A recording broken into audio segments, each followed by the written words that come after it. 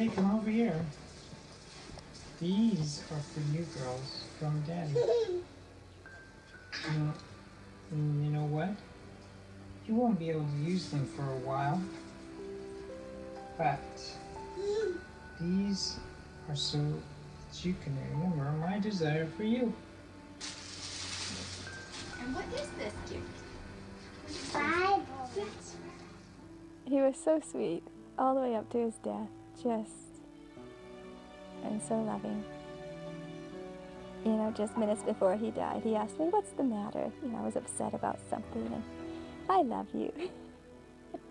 And he died September 1, 1998. In 1998, Adventist Frontier Missions handed the Mongolia church planting project over to the General Conference of Seventh-day Adventists.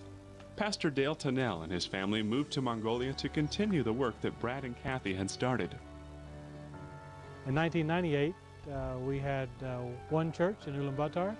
Today we have 4 groups meeting in Ulaanbaatar, and we have 18 groups meeting all over the country of Mongolia.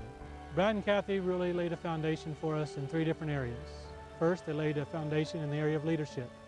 The people that they chose to be leaders, we are still using today. Secondly, they laid a foundation in the area of publishing. Thirdly, we are continuing to use the home group method that they taught us.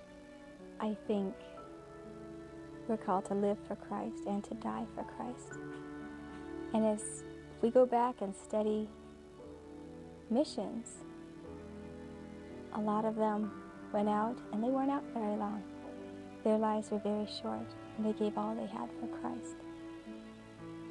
There's nothing wrong with that. Praise the Lord.